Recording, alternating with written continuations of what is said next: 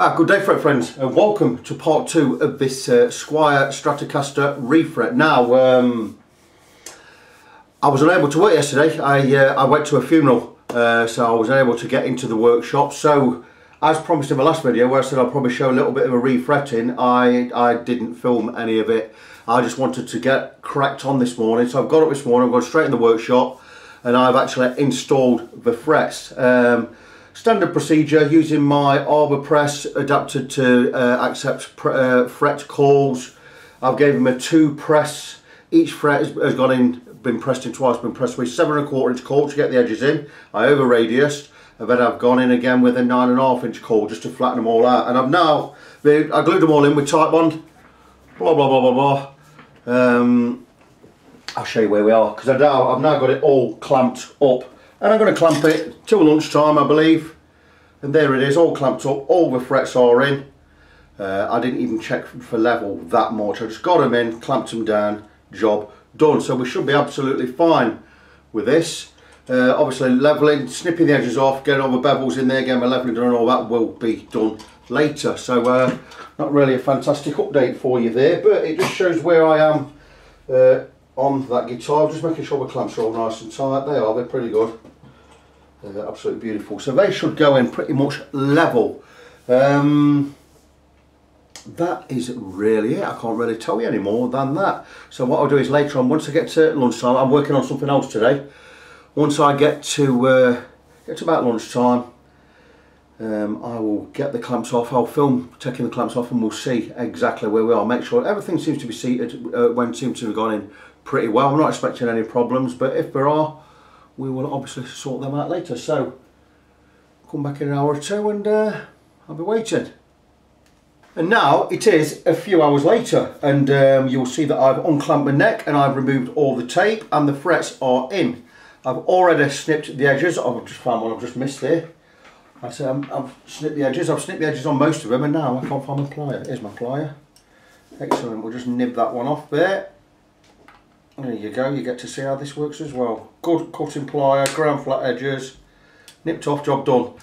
So there are the frets. They are seated more or less level. There are 1 or 2 a bit high in place, especially around this top end. We normally get that, but they all look to be seated absolutely fine.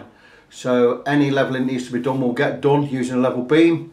We are going to remove the edges, get it right close up to the edge of the rosewood fingerboard there, without going into the wood or the lacquer or anything that's on there. And then we'll get the bevel done. Once the bevel's done, it's then that we'll do the leveling. There's no point me doing the leveling, then the beveling, because once I've done the leveling, I do the beveling. I'm going to put more scratches in there than I need to. Do the leveling last, get the beveling in, do the leveling last. There are little bits of glue residue just where the tape was a little bit wider than it, or further away from the fret when it needed to be. Really easy to clean up. I can go with a file, or I can go with my pointy stabby thingy-madoof. Yeah, there you see that gubbins and that gubbins there. Get it off with that. I can sand it, I can file it, whatever I need to do. So really, what I need to do now is I'm going to clean all the residue off the back of the neck from the tape I've removed. There's a bit on there where the clamp pressed it in a little bit more. The next job I'm going to do is I'm going to fill these holes. As mentioned before, I will fill with, we'll blob some Type Bond in there, Type Bond, sorry, not Type Bond, Type Bond in there, and we'll cut off some little bits of cocktail stick, and we'll just shove it in the moulds, let it dry, see where we are, cut flush, and if we need to, we'll drop a little bit of, if we've got some wood dust, we'll drop a bit of wood dust in there, a little bit of epoxy, just to tidy it up, and then we can just sand that little bit flat. It doesn't have to be mega flat, but we can get it flat, make sure it's going under the tuners though, and it'll give us a new base for installing the new tuners. So really, as much as I'm going to do right now, because I'm working this, basically I'm working this one because I'm waiting for a decal for the other fender neck I'm working on. I can't do anything on that, that's on hold, so I might as well be getting this done. Who knows, we might even have this done by the end of the week and the owner can have it back. It's going to be a wonderful thing once it's done. Those new frets look fantastic, but they always do. They don't look brilliant fantastic, but they look, by fantastic I mean they're in right, and I'm looking forward to getting these done. This is going to be fantastic once it's done, with new tuners on there as well. It's just going to be a really, really good guitar. So stay tuned for the next part, and I'll be back pretty soon, I suppose. Right, well, it's a snag with this Squier refret. I was getting it all clamped up, ready to level the frets. As you see, I've done all the edging. You have a zoom in there. Look at these edges, absolutely perfect. Both sides filed right up to the edge, absolutely brilliant. I've also beveled the edges perfectly, all the way down the length, perfectly beveled, all ready for leveling. And I had it on, I had it strapped or bolted to this piece of MDF. I used 30mm MDF to get it all sat straight, and I was just tweaking the truss rod just to get it all straight, and I thought it's not getting straight enough. I'm having to put too many twists in this truss rod to get it straight enough. And I got it more or less right up as tight as it would go. It's a 5mm adjuster on these things, and I was using my 5mm hex wrench, long one. And I thought I didn't turn this anymore. And then you're thinking, nah, we snap the truss rod. No, absolutely not at all. So I thought, you know what I'll do? I'll remove the truss rod nut from this end, and I'll place a washer between the end of the truss rod, the adjusting area, and the nut, give me more adjustment to tighten.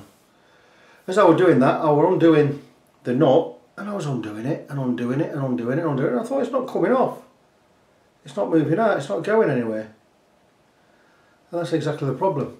It's now twisted off, and I cannot get it to bite back onto the adjuster. It feels like it's come off. Whether it's because of the angle of this, I don't know, because you can't get right in there. Maybe I could get a I'm just turning it, and it's not biting anything, and I'm pushing it and turning it, pushing it, turning it, pushing it, and it's not biting anything. It's like it's just spinning like so. You can see what's happening. So I thought, right, I'll undo it, I'll try and pull it out, and I'll get it in there, and I'll pull it out, and I'll undo it. And it's not doing anything, and I can't grab it, I can't pull it out. And it's stuck in there, and it's not tightening, and it's not coming out. So somehow I can't get it out. The only way I'm going to be able to do it is I'm going to have to remove the fingerboard from the neck. And I've already refretted this guitar. There's only one way to do that, and that is I'm going to have to steam it off. Like I did, if you remember the Warwick bass series I did a couple of years ago. A massive job that was. And I'm going to have to do the same thing with this, it looks like. I'm going to talk to a couple of my Luthiery friends. In fact, I'm going to message Nigel Roberts down at leicestershire-luthier.co.uk. It's leicestershire-luthier.co.uk. It's a great man, is Nigel Roberts. He's a fantastic bloke. I've been and visited him about 4 or 5 times over the last couple of years. And I love to go down there and sit with him, and I could talk all day with him. He's shown me so many good tips. He's given me tools. Always full of great advice. Lovely man to talk to. So I'm going to call him, see what he suggests. He might say, come down, we'll get the Stumac tool on there and we'll bore that truss rod out and we'll have a look. But as things are, it's looking like I'm going to have to remove. I could buy a new neck, but it means if I buy a new neck, it's going to cost me 60 quid, a replacement neck, 15 quid for more fret wire, 10 more hours refretting it, and that's cost me money. Don't want to do that. I would rather spend 2 days removing this fingerboard, sorting my truss rod out, then putting the fingerboard back on. I will remove the fingerboard is we drill 2 pilot holes, one there where the nut goes and one up here, right just inside that first fret, right side of that first fret, and we stick a pin in each, and when we put it back on, we'll know the 2 guide holes with a pin in there is where we glue the neck back into, and it'll be seamless here. And we can always sand it back to how it ought to be. Anyway, I've done it before, done it on Warwick bass. It is unfortunately a 2 or 3 day job, but as the guitar was in my care, it's up to me to put it right. I'm not saying the truss rod was right or wrong or whatever. There's no reason why that should have happened. I've done nothing untoward. I've not forced the truss rod or anything. It's just one of those unfortunate instances, and this is a guarantee with me. If anything goes wrong while the guitar is under my care or in my care, I will always put it right. So that's it. So what I've decided to do is, I was going to carry on filming, but I'm not going to carry on filming. What I'm going to do is I'm probably going to end this here. We're at part 2 now, and I know it's a shorter video than it ought to have been, but there's no point in me continuing yet until I know what's happening with the truss rod. I really do think it's going to be a truss rod removal. So I think I'm going to wrap this up here. I'll see. I'll think about what I'll do is I'm going to stop the video now and I'll decide. Right, I've had another go at this with different size Allen key. I've been gone with a non-metric. I don't know what size it is, but the truss rod is biting on half a turn and then it's slipping off again. So there, it's biting there.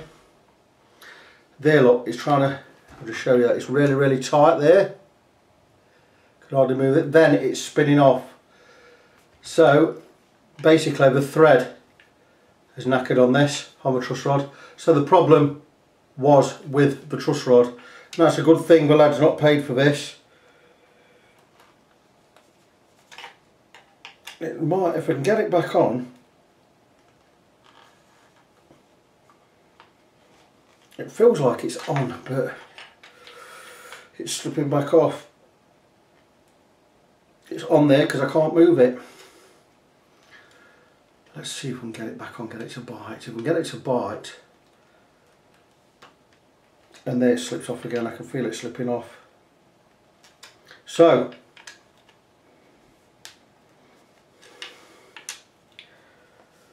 I'm going to take it down to Nigel Roberts at Leicestershire Luthiery. I think if we bore into here with a Stumac repair kit, we may be able to get that off, recut the thread and fix that. If not, I'm going to have to remove the fingerboard. So I'm definitely going to end this part of the video. This is the end of part 2. The thing is, the guitar came like this. The truss rod would have been ready for knackering. It's an old guitar. End of the day, it's no one's fault. He wasn't to know, I wasn't to know.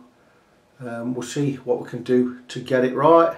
Like I say, I'm not going to charge any money for that. I'm going to drive down to Leicester, also at my expense, which I'm prepared to do, and we'll see what I can do, because if I can keep those frets in that I've put in, I would like to do that, and I can steam this fingerboard off without removing the frets. Be absolutely fine. So this is end of part 2 of this video. Come back in part 3 and see what we decide to do.